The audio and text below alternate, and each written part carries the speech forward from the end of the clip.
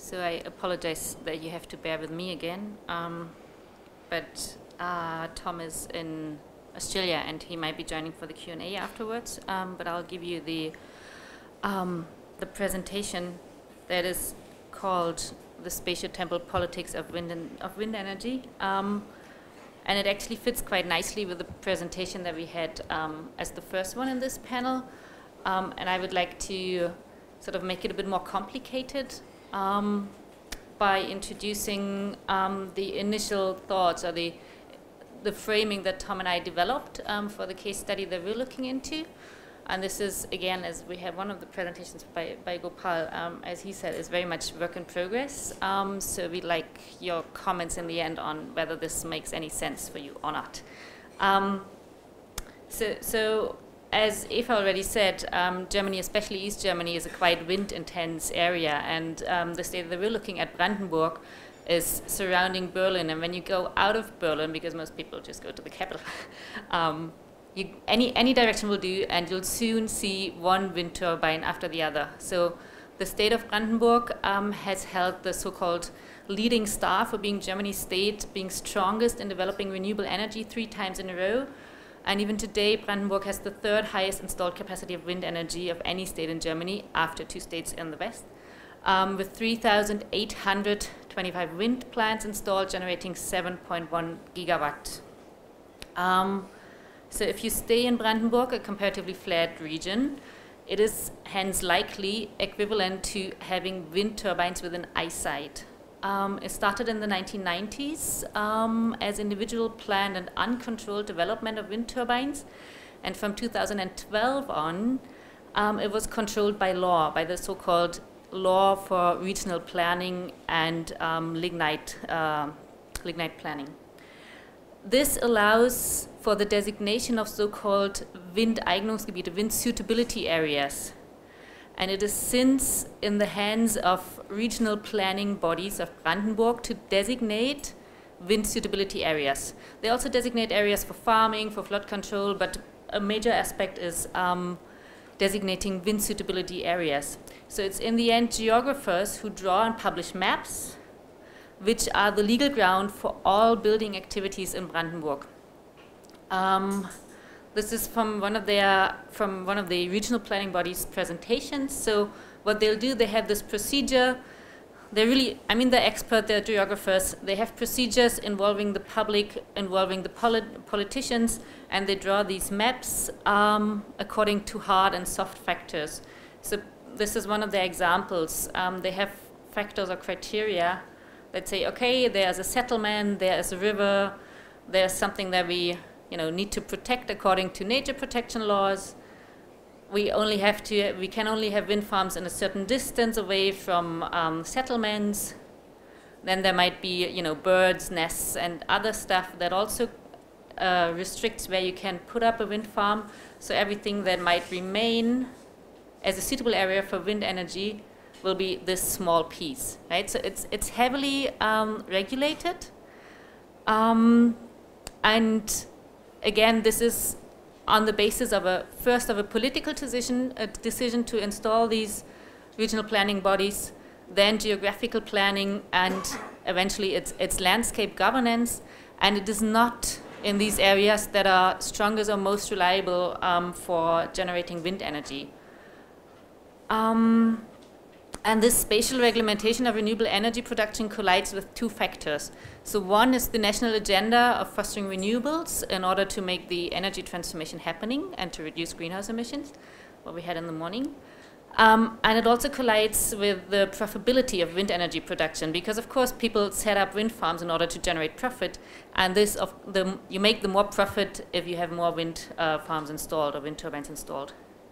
So what we have in consequence is a high density of wind turbines in these wind suitability areas. So we have wind parks with wind turbines up to 240 meters. We have wind turbines in close proximity to each other. And we also have places like Marquet, which is a small village, where this small particular village is literally surrounded by wind turbines. So it leaves them no space for whatever. So whatever direction they turn to, they have the wind turbines during daytime, and then the blinking red lights at nighttime. Yeah, doesn't matter where they turn to. So the spatial politics of wind energy that's something I would like to add, or we would like to add, is as compared to other energy production, such as solar or coal, characterized by a situatedness between coexistent and exclusion. So on the one hand, we have wind turbines that allow for farming or residential living to take place in the proximity. This is why this picture's up. So you can actually do farming and have the windmills. Unlike, I mean, I never came across any case where they're actually enclosed by a boundary. It's actually characterized by possible coexistence, right? Wind turbines are often surrounded by fields, generating profits for the operator as well as the landowner. It's usually half a hectare that the turbine needs, and it's compatible with farming as well as with residential areas. Villages and fields do not need to be devastated. However, the regulations that you saw before of wind energy production extends the radius for wind turbines as related to residential areas and the protection of nature. Hence, the spatial politics of wind become less ones of coexistence, but of competition. It's not the spatial either or of coal mines, but it's sort of like keeping at a distance. And this keeping at a distance leads us to the temporal politics involved here as another axis where further factors need to be taken into the equation. So the first factor is the introduction of these planning instruments constrain the growth of wind energy at a time when Germany's energy transformation actually needs to accelerate in order to reach the targets. This is what we also had in the morning, that it's just slowing down. And as Eva showed, you know, wind turbines are just like not put up anymore. There's various reasons for that, but it's a factor on the temporal axis. It's like right now we would need to install more in order to meet our targets, but we just don't, right? And the second factor is that protests against windmills are there, but what we would like to stress here is that they formed relatively late. As I said before, wind farming started in the 1990s, but there were hardly any protests in the beginning. It's just comparatively recent that these initiatives, these citizen initiatives have sprung up. And this is actually a bit contradictory, because when you want to interfere or intervene into these planning processes, you need to do that at a really early stage, and not when there are, you know, already so many wind farms are there. The regional planning body is already far ahead in its process, and then when it becomes too much, all of a sudden, you know, these initiatives spring up. So we had already by 2010 almost 3,000 wind turbines installed, and hardly any protest against it. But currently we have about 100 citizen initiatives in the state of Brandenburg alone. So there's a bit of a contradiction, and to some extent you could say it's this not in my backyard argument, that people say it's just too much, and we just see too many of them, and I don't want them right here. Like before, like in 10 kilometers distance, I didn't care, but now that it's like really close to my village, I really do care. But we say this does not suffice to explain that whole situation, because Tom interviewed one member of a local citizen initiative, and this initiative objects to the increasing scale and density of wind power in the countryside around the village, but it's making that on the ground that it is an incursion into the forest. So I'll just quote from this lady, Susanne Boy, who said, quote, "This is such a dry region. What they're doing to the forest here is really bad. We're depriving the animals of their homes. We shouldn't destroy the protection of nature for the sake of protecting the climate." So this is a really, I mean, I'm really interested in how that issue plays out in other contexts as well, this like nature versus climate issue, which is really strong. But they say, on the other hand, we're not against the energy transformation or renewable energies. We're concerned as well about the climate, but you can't play out nature for climate. So it's really a difficult thing to tackle.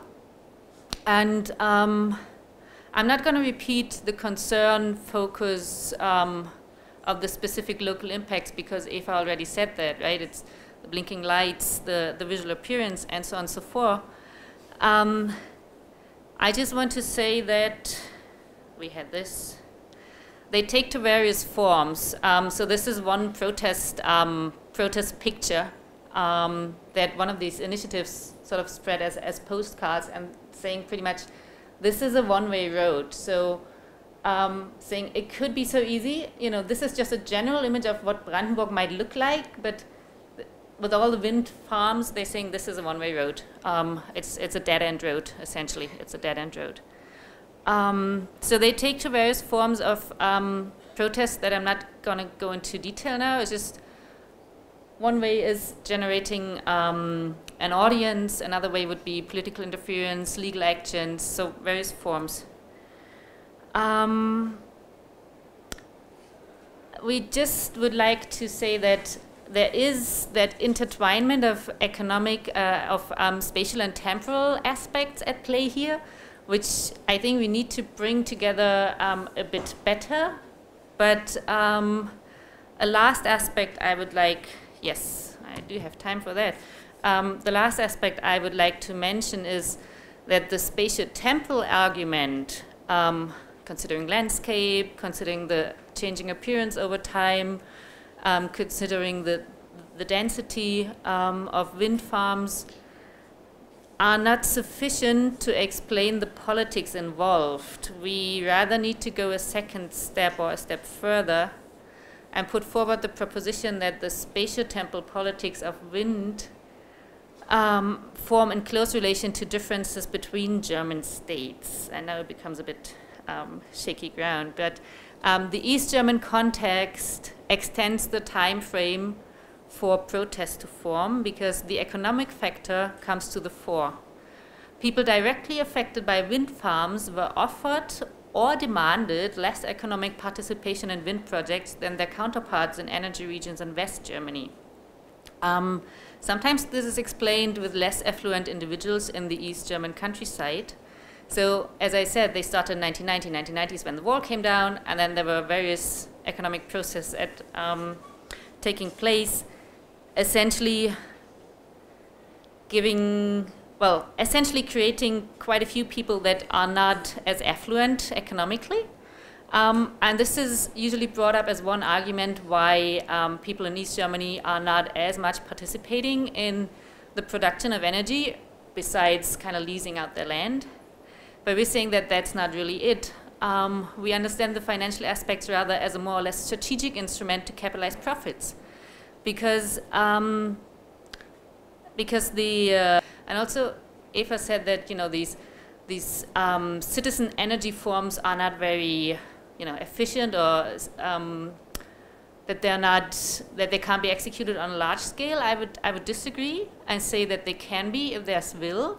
There are low threshold models to integrate people into these community energy projects, but they're just not executed on a higher level. And I would not say due to the fact that people are not affluent, but to the fact that there's no will to include these people. So the economic capital generated in renewable energy production is also related to expertise and advancement of knowledge. I mean, look at a farmer. He's not, how could you be an expert in the various business model attached to wind farms? You just can't, right? But if you come from a different background, say you have a West German background where you don't have to care too much about put in whatever you want, you can have an advancement in knowledge, and that might also give you a different position to negotiate with the investors of what particular model you might be putting in this particular place.